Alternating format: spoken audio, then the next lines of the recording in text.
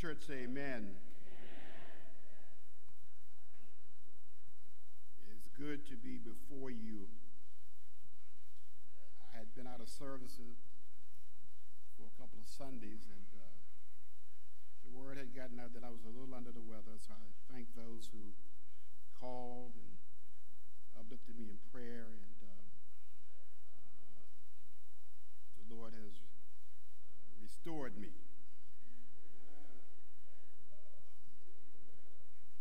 And as I was watching the monitor, they were playing, singing rather, Joy to the World. And I never thought I would come up with anything humorous I could share about partly why I had been out, but I had a surgical procedure performed, and I was conscious. But during that procedure, and now I look back on it, and I chuckle because I was humming Joy to the World. And the doctor said, which was even more interesting, he didn't know what it was I was humming. You know, everybody don't know about God's music, amen? He said, Mr. Sims, he said, what was that song you were humming? I said, Joy to the World. And he said, and is that a church song? I said, yeah. I said, and I'm Minister Sims. And he said, so was what I was doing to you that bad that you had to hum a church song? And I said, no, I just was hoping it would hurry up and be over. But it's funny how the Lord puts things in your mind to help you to get through situations. And while it wasn't, you know, like a major ordeal, but it was major for me at the time. And so, yeah, joy to the world. And that could just as easily be our message for today. Joy to the world.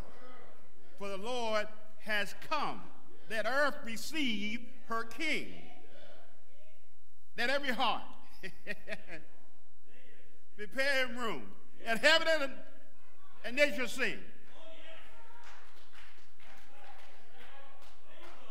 I might be able to preach if I stand here long enough. I don't know.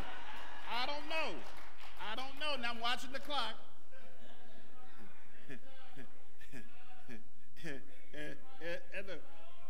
And since my resident professor is not here, I have an associate professor. Professor Malinga is watching me, so unless he put the thumb down, I'm all right.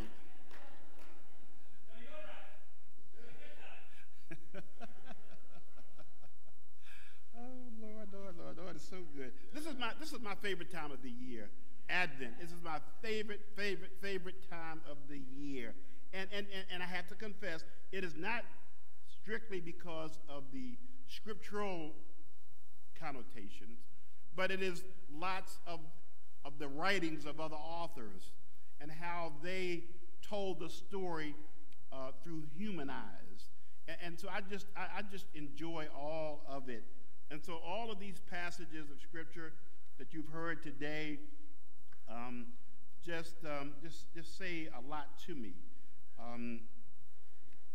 First of all, just looking back at the Old Testament, it has been proclaimed that a child is going to be born of a virgin.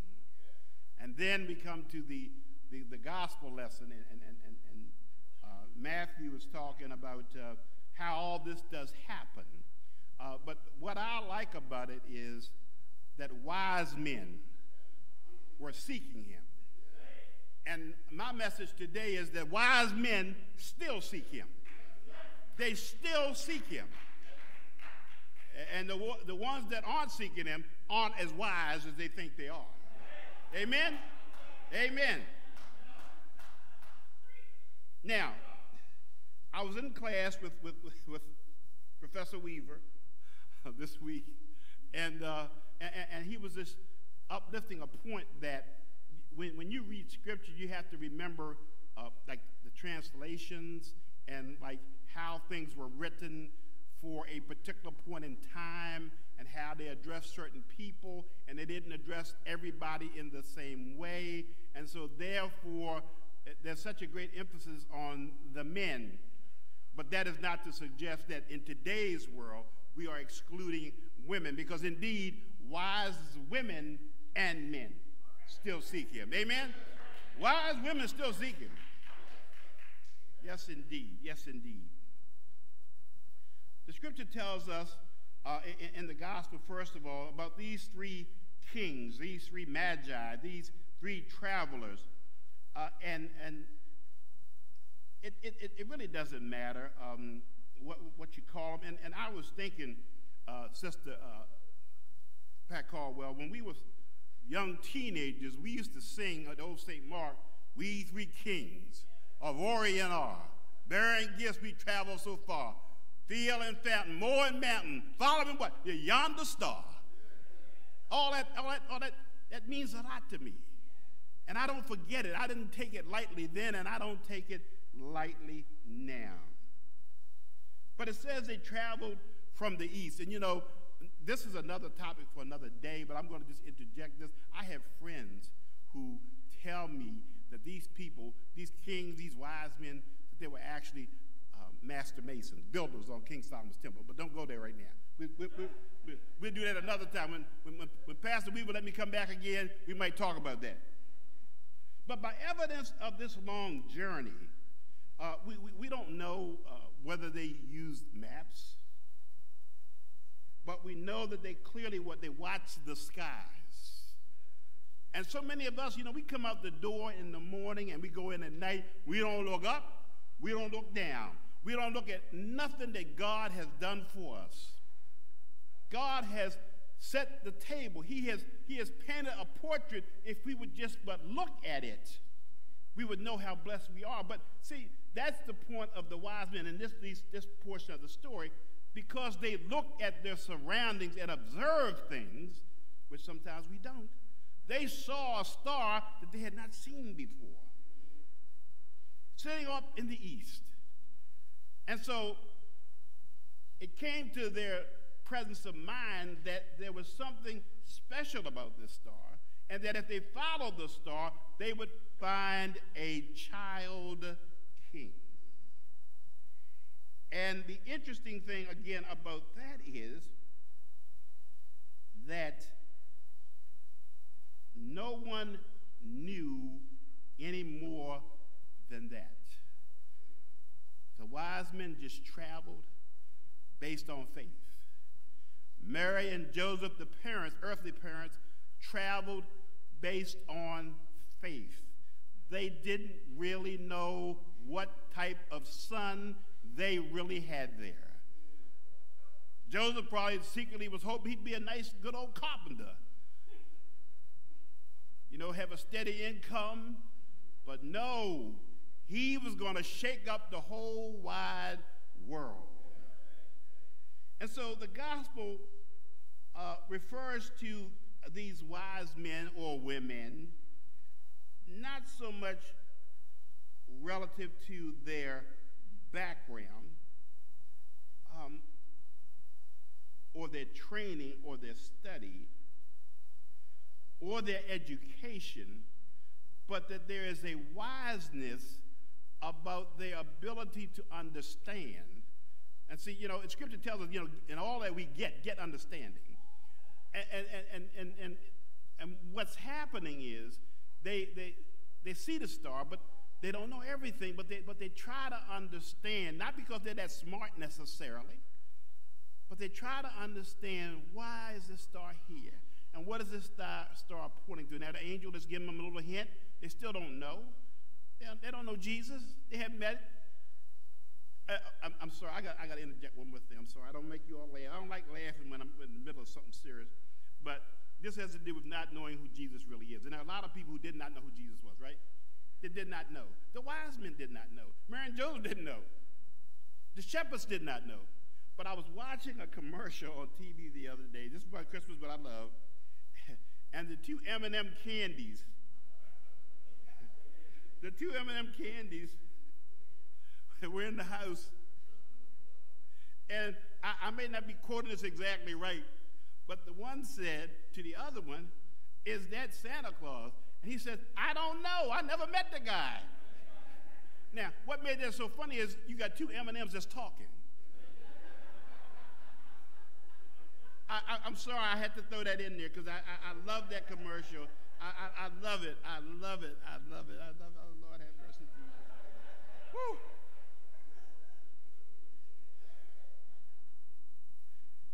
But the other thing about this wisdom that the wise men had and that God expects us to develop in our growth is to know that things don't just happen. The sun doesn't just shine. It doesn't just get cloudy. It didn't rain in Pennsylvania yesterday and sunny in Florida that same day. It doesn't happen that way. This God, somebody did things that make the world go round. Someone put what? Stars in the sky.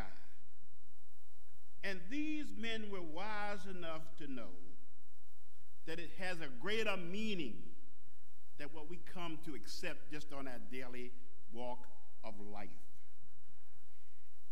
And yes, wise men say they are still seeking him. And I preface that this way by saying they say they are still seeking him because, you know, we got TV programs, we got all kind of manner, since the pandemic, we got all kinds of programs that come on, and we have people that are preaching and are talking about Jesus' birth, but everybody that preaches about him don't believe it. Everybody that said, thank you, Lord, don't believe God gave it to them. But they say it because it sounds good to say. Oh, the Lord is blessing me. But you ain't thinking about God. You right, Brother John, what he gave me. That's all I got it. That's all I know. I got it. I don't care who came from. But you see, this child, and this is the point where right here where I think it's time for me. I'm looking at the clock, and I'm going to just move away from my script. Let me just say this.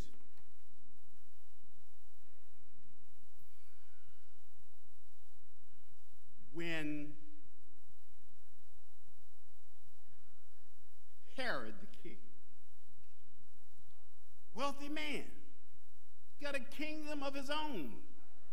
That man don't need to be concerned about no child named Emmanuel. But he is so insecure, like many of our political figures of today who are so insecure until we can't stand to see anybody doing better than we are, or if we think they're doing better than we are. And sadly and occasionally, it can happen in our churches. It can happen.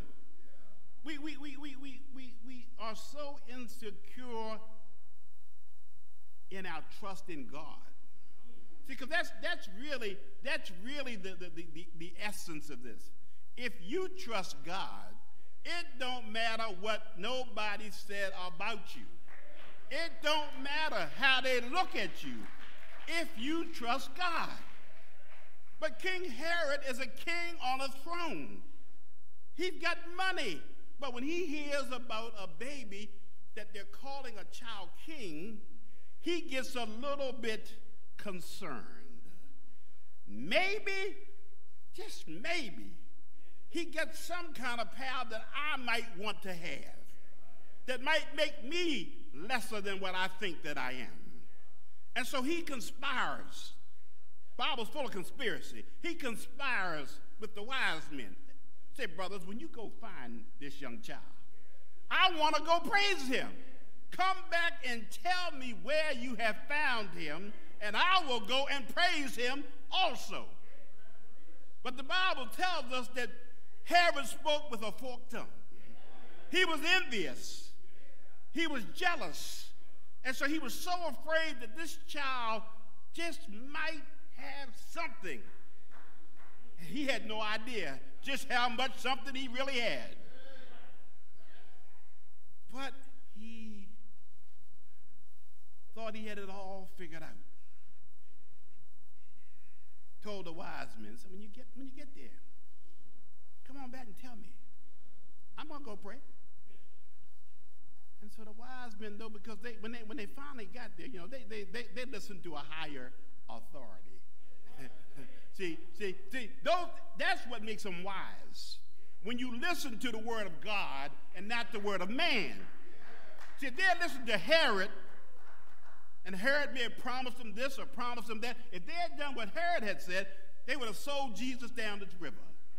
But they didn't. They trusted in the word of God. They said, we're going to go another way. We ain't telling Herod nothing. And so they go. But Herod, all the while, is still worried about this thing. There's a child somewhere out there. I don't know how old he is exactly, but this is what I want done. You go out and you kill every child within so many square miles. Kill them all. And then I'm sure to get this child king. Oh, but God had a plan. God had a plan. God had a plan. And I'm going to share this to you because this is the other part about Christmas and me and Advent. And as I've gotten a little bit older, these words bring tears to my eyes. I get filled up with the power of God's word. It touches me. It makes me feel, I can't explain it, but can't nobody do me like Jesus. That's all I can tell you. I cry sometimes. I don't know why I'm crying exactly, but I feel filled up because God is so good. He has been so merciful to us. Even when we weren't worthy of his blessing, God has been so good.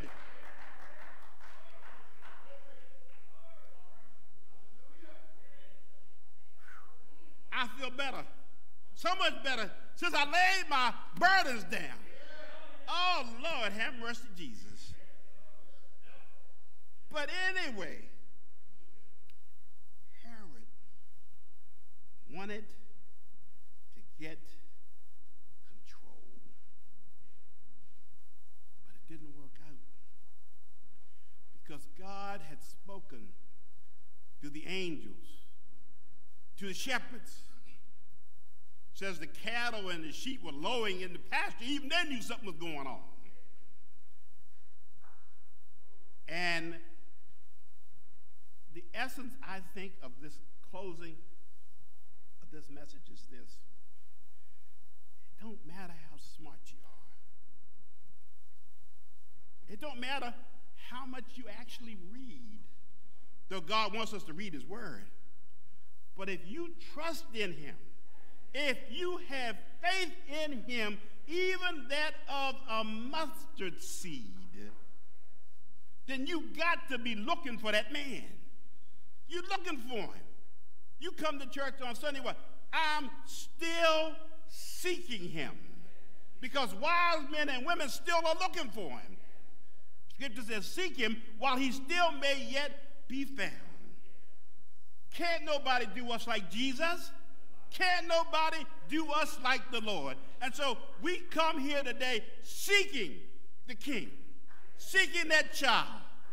No matter how far, what the song says, no matter how hopeless, no matter how far, we're going to go as far as we can go, as far as we have to go, because wise men and women, church, I just want you to hear this. This is it. Wise men and women are still seeking him.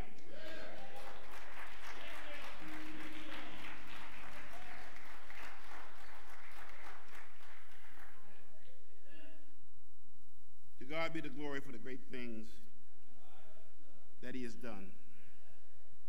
And I'm just so thankful that God speaks to my heart and speaks to my mind and and just helps me to see what needs to be seen. Ain't always right, ain't always popular, but we got to do what God says. We got to do what the Son of Man says. And so as we continue to go through this Advent season, just remember we are still seeking him. We are still seeking him. There's no telling what gifts he has for us, what revelations he's going to share with us, because he is such a great king. And it simply says, at the mentioning of his name, every knee shall bow and every tongue shall confess that he is Lord God Almighty, all by himself. Amen, amen, amen, and amen.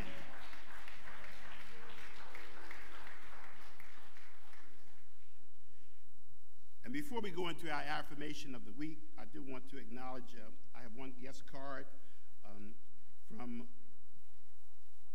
Walton and Lejeune Small. Amen, amen. And Pastor Weaver has your phone number, your email address, and he will be reaching out to you, I'm sure. I'm going to say he's going to still do it this week, even though he's got the time of grieving that he's going through. I still think he's going to take a moment just to reach out to you. So we want to welcome you to St. Mark today. Thank you so much for being with us. And now let us recite our affirmation of the week. I stand on the truth that the love of Christ is mightier than the hate in this world. I stand on the truth that the peace of God is more enduring than the chaos of this world. I stand on the truth that the patience of Christ is stronger than the pressures of this world. I stand upon Christ. May Christ live more fully in me this day. Amen. That's all. Okay.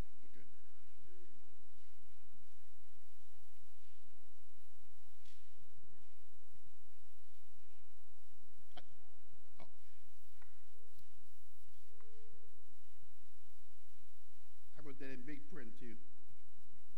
Rehearsal for the Christmas drama will be immediately after service, actually since I think 12 o'clock. And Sister Ranisha Blackstone is leading that, and she might still be taking auditions. I don't know. So if you got a hankering to be in one of those productions, then please stick around after church. And these will be each Sunday up until the date of the production. Amen. Thank you, Sister Jean. I really did. I flat out forgot it. And now let us prepare for our benediction. God who is able to do great things. God who separates darkness from light, goodness from evil, sickness from health, and even life from death. May he continue to rest, rule, and abide with us all, henceforth, now and forevermore. And the people of God did say amen, amen, and amen.